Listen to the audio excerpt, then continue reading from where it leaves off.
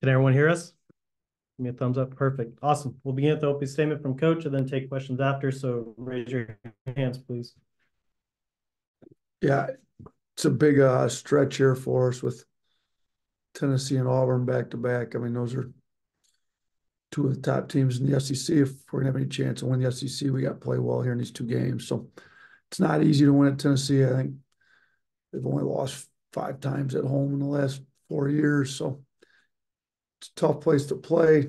They're a very good team, one of the best teams in the country, and we're both playing for conference championship. They got one loss and we don't have a loss, and Auburn's undefeated as well. So we're gonna have to play well. They do a good job turning people over. They're super physical. We didn't handle it well up there last year. We only had 2 losses in league last year, and this was one of the two was up there. So it's our guys, and we've had an issue with turnovers. So we've got to do a good job taking care of the ball a lot better than what we have in the past. And then we're gonna have to obviously guard Dalton Connect. I mean, he's put on quite a show here these last 3 games. I think he's had 3 straight games, so over 28, which scoring at a high level and back-to-back 35-point games or 35 plus. So, the issue is if you focus your entire defense on him, they've got other really good players. I mean, Vescovi's one of the best guards in the league. He's been here. Ziegler's one of the best guards in the league. He's been there. Duke can score it. James has played well. They've got multiple guys that can score it. So it's hard to just completely focus on Dalton, but you've got to focus on him because he's scoring the ball at a high clip right now. Start with Charlie. Yeah, hey coach, you just mentioned after the game how Mark tweaked his ankle. Just how's he progressed this week? How is he looking for tomorrow? You know what? He's been able to fully practice these last 2 days. He's not 100%, but we haven't held him out of anything in practice. So it's progressing every day. So hopefully he's better tomorrow than he was today. But he's the leading scorer in the SEC. So we're going to play him if he's anywhere close to 100%. Nick Kelly. Yeah, hey Nate. Zakai Ziegler has, I think, one of the top assist rates in the country. What about his ability to distribute the ball makes them effective and helps them out? I mean, so fast. He gets in the paint so frequently, and when he gets in there, he draws a crowd. And then he's unselfish and makes the right reads and kicks it out or drops it off. So, he's been causing defenses in this league problems since he got there as a freshman. So, it's no surprise that he's at the top this year, but we got to do a good job trying to keep the ball out of the lane with him. He's a little water boy. He's quick. He gets it, and he goes in transition. He's made them a lot faster team since he's gotten there, and they put shooting around him and makes it even better for him with the way that they've been able to space the floor a little bit more with their shooting now. Tony. Yeah, Nate, you keep on playing these top 10 games away from Coleman Coliseum. What did you think you learned from the first 3 last month that will kind of help you fare better in bowling? Yeah, I mean, honestly, the biggest thing we learned in those 3 was that we were right there with all 3 of them for large parts of the game. Every one of those 3 games, we had at least a 6-point lead in the second half and 75% or greater winning percentage, how they do that, whatever. And we coughed them up. So, if we're fortunate now, Tennessee's, when we played them away from Coleman, those other 3, only one of those was a true road game. So this would be a true road game in conference. It's a little bit different environment. So, if we were fortunate enough to get a lead, hopefully our guys have learned a little better how to hold it. And then they're going to know they're going to have to compete for 40 minutes. You can't come out. It could go the other way. We might be down big and have to come back. Or if you're up big, or if it's just tight within a couple of possessions the whole game, you got to play 40. You can't play 28 or 32 and win these big games. It's got to take a full effort from everybody for 40 minutes. Johnny. Hey, Nate, I remember talking to you last year, and Mark Sears, you said, kind of overexceeded your expectations as a scorer. Now he's leading the SEC in scoring.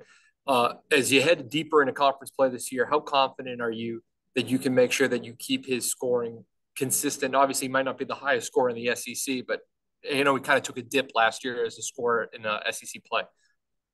Yeah, you know what? He's been through a year of SEC play.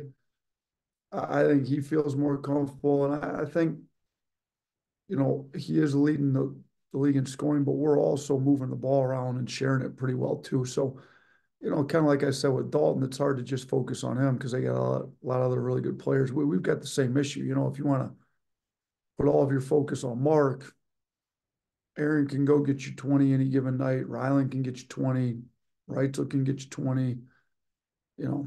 Grant can go score. We've got other options that people have to focus on that are actually playing pretty well right now. You look at how Reitzel and Rylan have been here lately, that I think it's hard for a team to just completely focus on Sears. And I think the better he passes it and makes the reads and helps his teammates get better, it's going to open it up for him more because they really can't put two guys on him all the time when he's able to get rid of it and make them pay for trying to trap him. He got stuck in some traps against Missouri. I think, if teams start to do that, I think he'll be better. I think he realizes he's got to get the ball off his hands a little bit quicker on some of that type of stuff. Jack.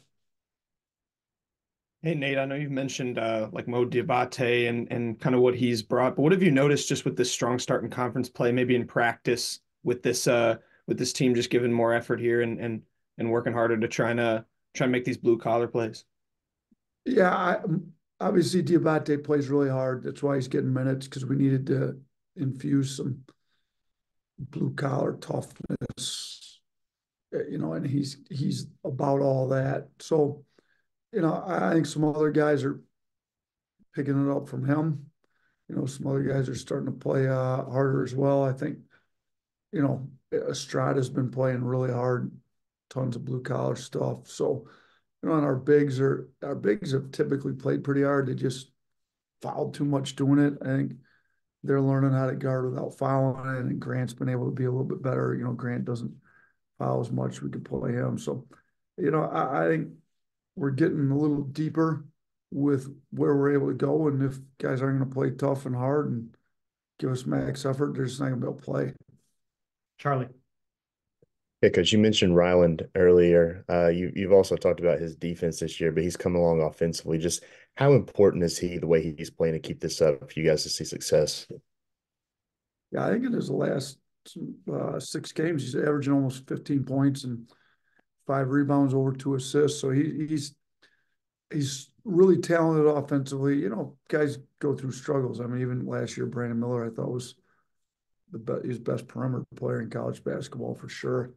But, he struggled a little bit at the end of the year. It's typical. You look at the best players in the country, they go through slumps, and Ryland wasn't playing up to his potential early, in the year. Like on offense, we know how good a shooter he can be and how well he shoots it in practice at times. And it's nice to see him start playing well in games. And he's definitely on an upswing, getting more confidence in his offensive game. And, while that's happening, his defense can't slip, and I don't think it has, and I think he realizes that. So, our challenge to him is to be the best two-way wing in the league, and he's got a chance to be that.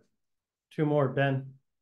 Hey, Nate, I wanted to ask you about 2 Tennessee players in your preparation. Just what impresses you most about Dalton and what he's been able to do this year? And you've obviously gone up against Jonas Adu for 3 years now. Just how have you seen him kind of elevate what Tennessee's able to do on the offensive end? Yeah, I mean, Dalton, he's got size, he's athletic, he shoots it really well. So you got to be right there on the catch, otherwise he get to shut off quick and can shoot over the top of smaller guards.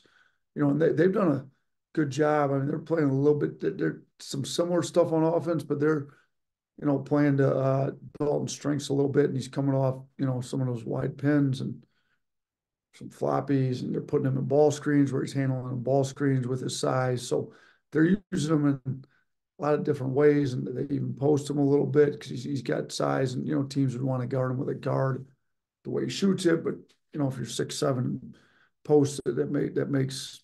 Do you want to switch? Do you want to put your small guards on him? They put you in a quandary. I think Coach Barnes done a really good job utilizing what Dalton does well. And then talking about Jonas, you know, he's just progressively gotten better every year. I mean, he looks like he's more athletic, moves better. You know, he's able to knock down, you know, kind of that mid-range shot while he's also, you know, can score to the post. He deep seals you.